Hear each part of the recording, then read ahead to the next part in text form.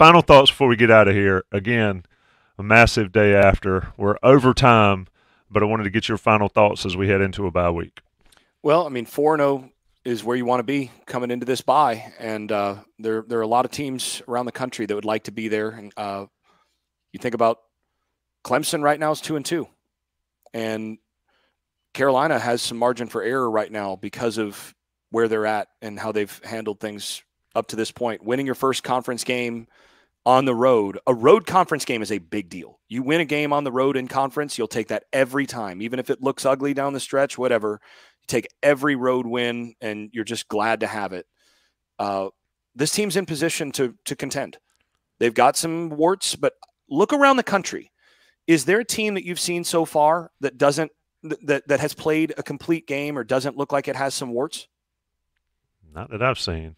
And this is a year where one thing that's a little different this year from pretty much everything else is all of the blue blood teams that have been dominant in recent years. So you think about Ohio State, Clemson, Alabama, even maybe to a lesser extent Georgia.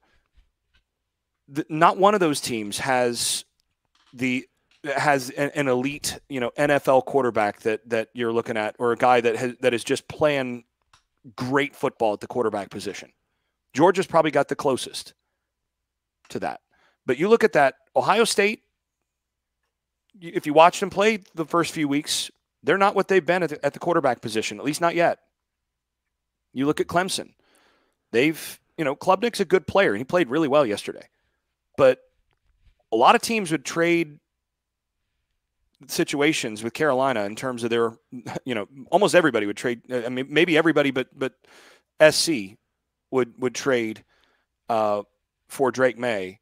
And when it's a year like this where the true blue blood programs don't have that elite quarterback, that Deshaun Watson or, the Elf or somebody like that, that gives a team like Carolina, who also has some blue chip players at various places and is pretty good up front, getting better in some things. When you have a Drake May, you've got a puncher's chance even against those kinds of programs.